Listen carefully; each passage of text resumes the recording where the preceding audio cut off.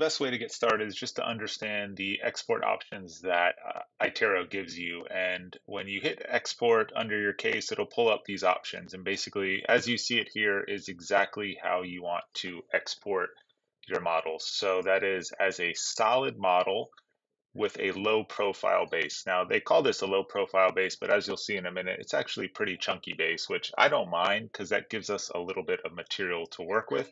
And within the RP Slicer software, we can manage that really, really easily.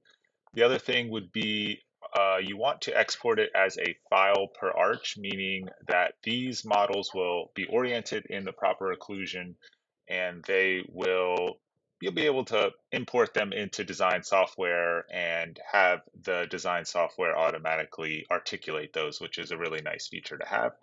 And then thirdly, it'll give you the option of exporting as either an STL, a PLY, or exporting both. The PLY is the color model.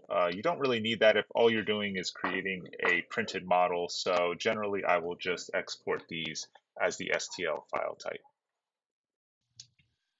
And just understand that when you export these, it will export as a zip file, meaning that if you try to open the files directly from that zipped folder, it will not allow you. So what I do is generally just create a case for each patient and then select, drag, and drop those files into that folder. And that way I can do whatever I need to do with them. So as we pull this up, what I've done is I've opened this up in um, a program called Mesh Mixer. And this is a free program that just helps you to manipulate STL files. And it's really, really handy for a few different things. And specifically what I'm going to do here is I'm going to make this model hollow. So all I've done is I've clicked on Edit and then Hollow. And then what this will do is take what is currently a solid model, which is how iTero exports it, and I've just made it hollow. So this means that when you print it, it will use far less material than if it were a solid model. And then if I use this feature called plane cut, because nothing really changes as far as how that model looks when you make it hollow, but if you take the top off, you can see that the inside of it is hollow. So that's just a way to verify that the program has actually done what you've asked it to do. And then in this case, all we need to do is export it now. And when you export any STL from Mesh Mixer, it's always done as a binary format STL.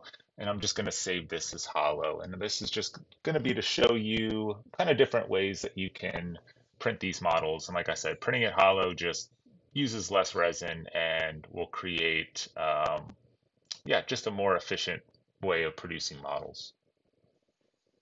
And now I've opened up the RP Slicer software and I've imported both of our models. So one of these is a solid model that is exactly how it was exported from iTero, and the other one is the hollow model that we made in Mesh Mixer.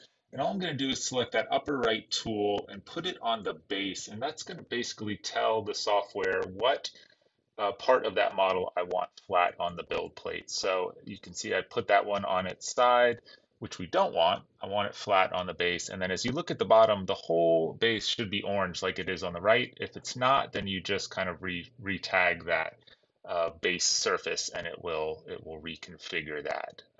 So as we look at these now, we don't need to print that whole giant chunky base. So this tool on the lower left of that kind of 4-tool scope or globe will allow us to trim that up a little bit. And this is the solid model. So as we trim that, all we do is we obviously reduce how much usage we're going to have. And then when we go over to the hollow model and we do the same thing, just basically make that as tall as you want it, however tall you want it, really easily by left clicking and dragging. You can see now we have two models. We have a solid model and we have a hollow model. And the other thing that you want to keep in mind is that when you have a hollow model, sometimes it makes it tricky for the resin to drain from inside that hollow model. So I will always, when I'm printing a hollow model, select channels.